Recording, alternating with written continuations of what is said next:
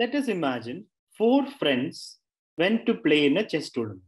Jack, Jill, David, and Rose. Now, Jack scored 0 out of 6 against rated players. Out of 6 games against rated players, he scored 0 points. Jill scored 3 out of 6 against rated players. David scored 4 out of 6 against rated players.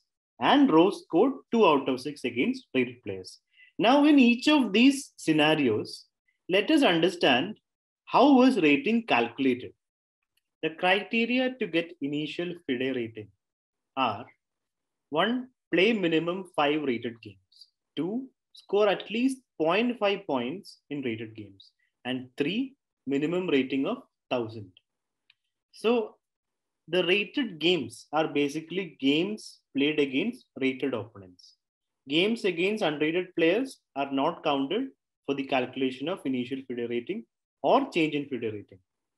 So once you've played minimum 5 rated games and scored at least 0.5 points in those rated games, then your performance will be considered for rating calculation. And once that calculation is done, and if your rating is above 1000 as a result of those calculation, 1000 or above, then you will get your initial FIDE rating. This is how Jack performed in the tournament. Out of the 9 rounds, in 3 rounds he played rated opponents, but he could not win against any of them or draw against any of them. So against rated opponents, he scored 0 out of 3. The points against unrated do not matter for anything involving rating. Only the games with rated opponents are considered for rating calculation. So Jack did not score even half a point against rated opponents, and therefore his performance is not counted. So Jack's rating is 0. His initial rating is not yet in place because he hasn't scored 0.5 minimum against a rated opponent. And additionally, he also hasn't faced enough number of rated opponents. You need to play minimum 5 rated games to have your rating. So because Jack did not satisfy both of those criteria, Jack's rating is not considered. Now, Jill played 9 games, and out of those 9, she played 6 rated games. She faced 6 rated opponents. So she satisfies the first criteria, which is minimum 5 games against rated opponents. And she also scored 3 points against rated opponents, 3 out of 6. So that means a FIDE rating is confirmed. Now, her performance is considered for the calculation. How do we calculate that initial rating? Let us see. Step 1 is calculating the rating average. The rating average is basically the total of your opponent's rating divided by the number of rated rounds. So she played 6 rated games against these opponents. So total is 8063 divided by 6. So the rating average of Jill comes to 1344, right? So this is always the first step when you calculate rating. Now let's go to step 2. We have to identify which category she falls in. Is her rating performance 50% or less than 50% or greater than less than 50% or greater than 50%? So against rated, she scored 3 points out of 6, which is exactly 50%, right? So she falls in this category. Her points percentage falls in this category. So if your points is exactly half of the total rounds, which means your rating performance is 50%, then your initial FIDE rating is the same as your rating average. So as for Jill, her percentage was exactly 50%. Therefore, her rating, initial rating, is the same as the rating average. So it is 1344. So Jill's FIDE rating after this tournament would be published as 1344. So congrats, Jill. David scored 4 points against rated opponents. Out of 6 rated games, he scored 4. And that means his FIDE rating is confirmed, right? Now, how do we calculate it? First step is, as always, the same. We calculate the rating average. The total divided by 6, which is the number of rated games. And that comes to 1376. So rating average of David is 1376. Step 2, we identify which percentage category he falls in.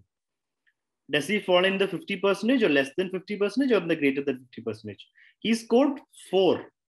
So if he scored 3, it would be exactly 50%. He scored 4. That means he is in the second category, greater than 50%. So if your rating performance is in greater than 50%, then we have to follow 2 different steps. Very small, simple steps, but still we have to follow this if your rating percentage is greater than 50%. So step 3, you have to find out the multiplication factor. So multiplication factor is basically the difference by 0.5. The difference of his score minus the half of the rounds. So his score is 4. Half of the rounds is 6 by 2, 3. So difference is 4 minus 3, 1. 1 by 0.5, 2. So the multiplication factor of David is 2. Now step 4, we multiply by 20 for the extra points. So extra points is what we need to calculate. That is multiplication factor into 20. Multiplication factor we got in step 3, that is 2, into 20 is equal to 40. So now to calculate David's initial rating, we add up the rating average, which is 1376, and the extra points, which is 40. And it comes to 1416. So because David falls in the greater than 50% category, we have to add up the rating points and the extra points, rating per average and the extra points. And how do you calculate extra points? Multiplication factor into 2. Here multiplication factor is 2 into 240. So after the calculation, we get 1416 as the initial FIDE rating of David. Rose scored 2 points against 6 rated opponents. So 2 out of 6 rated games. So her rating is confirmed as long as the rating comes to above 1000. Then it is confirmed. Now, as always, step 1 is calculating the rating average, which is the sum of all her opponents' rating by 6, right? So 8436 by 6, 1406.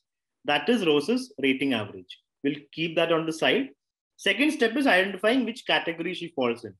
Equal to 50%, greater than 50%, or less than 50%. 3 out of 6 would be 50%, right? That was Jill's score. 2 out of 6 is less than 50%. So she falls in the less than 50% category, in which case we have to find out her DP value. Now, before we go to DP value, let's first divide the points by rounds. So her score is 2 and rounds is 6. So 2 by 6 comes to 0.33. Now, based on this value, we have to figure out the DP value associated with this. So DP value is basically rating difference, and you can find that in the FIDE handbook. In the FIDE handbook, on section 8.1, you will see the DP value table. This is available in all FIDE arbiter manuals, and I will also share the link for this manual in the description. So basically, we have to check for 0.33, what is the DP value? You see it right here. It is minus 125. So DP value for 0.33 is minus 125. So Rose's initial rating is calculated as rating average minus DP value, DP table value. So 1406, the rating average, minus 125, which is 1281. So this is actually a simple process. We just have to find out the DP value associated with her points divided by rounds. And that comes to 1281. So Rose's initial rating would be 1281. So this is how the final rating calculation of all the 4 friends of ours look like. So Jack does not get his initial rating. Jill gets an initial rating of 1344. David gets an initial rating of 1416 because he scored more than the average, 4 out of 6. Rose scored less than the average, 2 out of 6. So she gets the initial rating of 1281. I hope you found this video useful, and I believe you can now calculate a FIDE rating, FIDE initial rating without any difficulty. And if you liked the video and found it helpful, please hit the subscribe button, and I'll post more videos of this kind.